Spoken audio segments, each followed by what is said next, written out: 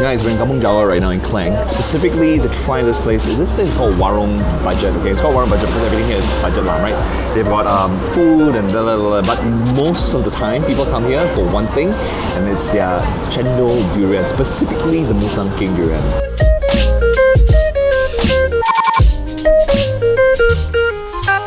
Let's give it a try. So I've obviously ordered the Musang King. It's about 20 ringgit, still cheaper than most places I've been. Some other spots in TTDI areas in KL sounds about 30 over ringgit. Here it's just 20.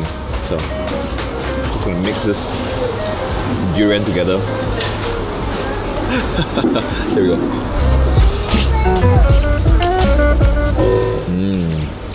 On one hand, you've got the consistency of the ice.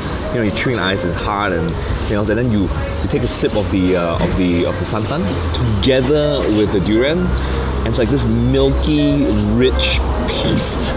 It's become paste basically that goes into your mouth, and I can totally see why people like this. Woo. Guys, they also have the mango and lychee. And the mango and lychee is very, very interesting because you never thought of adding something like mangoes and lychee, very refreshing, with something like cendol, which is very, very savoury because of santan.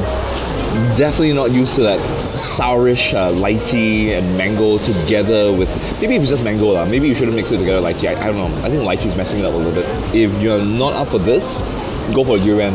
Can't go wrong. Seriously, the durian's amazing. I might order another one.